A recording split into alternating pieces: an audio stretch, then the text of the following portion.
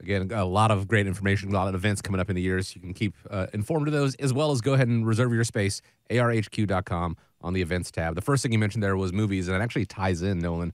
If you saw the movie The Wolf of Wall Street, you saw Leonardo DiCaprio playing the part of Jordan Belfort. Well, Jordan is now out of prison, and he's written a book about his experiences. During an interview with Tucker Carlson, Belfort gave his opinion on financial news networks and CNBC stock picking host Jim Cramer. I actually opted into Kramer's little thing online, and I started receiving a barrage of like 100 emails about join his special club. He'll alert you to what stocks are going up and down in real time. I mean, it's like, this is insanity, but this is a major network, right, that's giving investors crappy advice. Now, on the flip side, here's the weird part. They also have good stuff on that network, like there's legitimate news. And that's the problem. So they mix in legitimate news, great reporting, interviews with great CEOs, and you learn about the economy, what's going on in the world. But they intersperse that with like this market giving advice. And it's nonsense. People can't beat the market. Now, I have no doubt that when people come in, they probably ask you about stock tips, maybe just even on the street too. When they do that, what advice do you give them? Well, the one thing I do is I would tell people now's really kind of a perfect time to do an independent portfolio analysis. So if you want to look at your investments, you want to take a look at, how you're allocated and do what we refer to as portfolio optimization. Give us a call at the office and we can do a independent portfolio analysis, give you feedback on your specific investments that you have. But, Chaz, when we were talking about this, I think we really kind of broke it down into the three segments of advice that we would give when somebody asks us about stock tip advice. So number one is avoid the hype. Number two is have a methodology when it comes to picking your investments.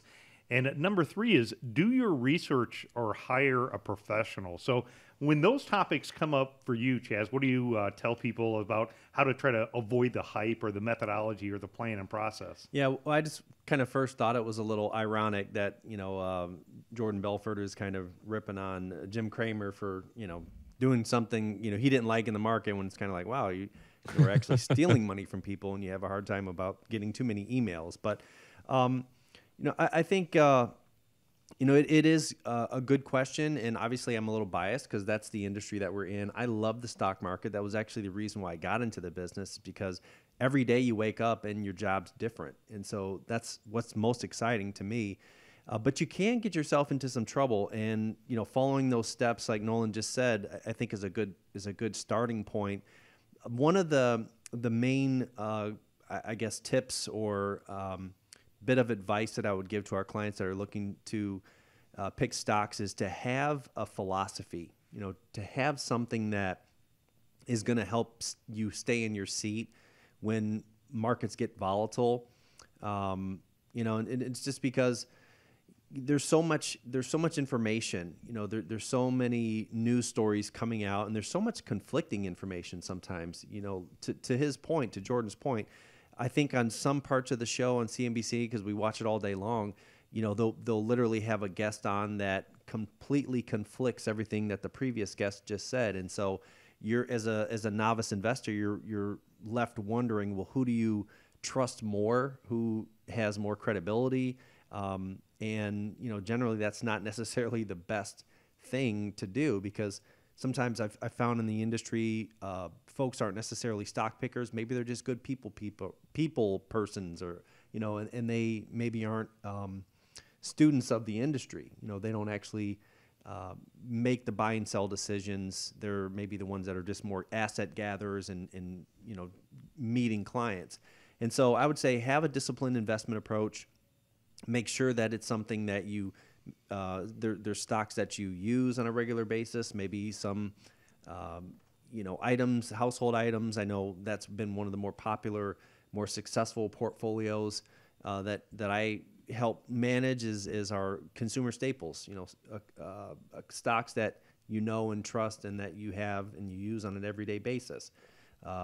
Also having a very strict buy and sell strategy, why we own something, and then why we're going to sell it. Make sure you have those basic rules and regulations built into your investment strategy so that you don't get easily thrown off course. Well, I would tell you that, when you look at avoiding the hype, I love going to the gym. I've been going with a good friend of mine I need to go a couple more times a week, but I enjoy going with him. And it's pretty common that at the gym we'll be walking on the treadmill and he'll talk to me about some type of new social media video that he saw that talks about the latest and greatest hype that's out there. And the challenge is, I think, with the explosion of social media today, people who are not even regulated in this industry have the ability to go on a platform and give you advice about hot stock tips. The second thing that I would tell you is people will forward videos to me and say, hey, Nolan, take a look at this video. What do you think about it? I'd say, jump to the very end of the video and watch what the motivation is for that video. Sometimes they're ended up selling a financial product and they want you to switch gears. Think about how is that advice customized for your unique situation, and really try to avoid some of the short-term FAMs versus sticking with what your long-term plan is. It's okay to have what I call a sandbox account, maybe some fun money that you can do that with. Mm-hmm. But, when you have that core overall retirement plan, as Chaz was pointing out, you want to have a methodology, a philosophy of when it comes to investing. Then you want to finally do your research and or hire a professional. There's great websites that I like Morningstar.com.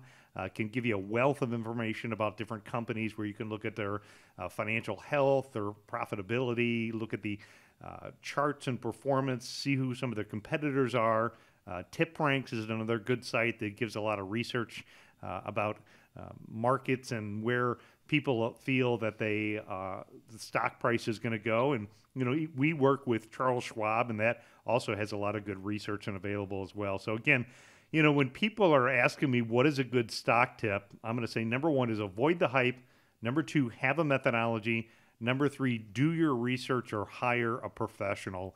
And, if this is your New Year's resolution, if you want to get financially fit for this year, take the next step. If you're a listener to the show, maybe you're somebody on our YouTube channel, and you want to get a complimentary independent portfolio analysis, reach out to the office. We'll be happy to give you some feedback and talk to you about, some tips to make this year financially sound for you and your family.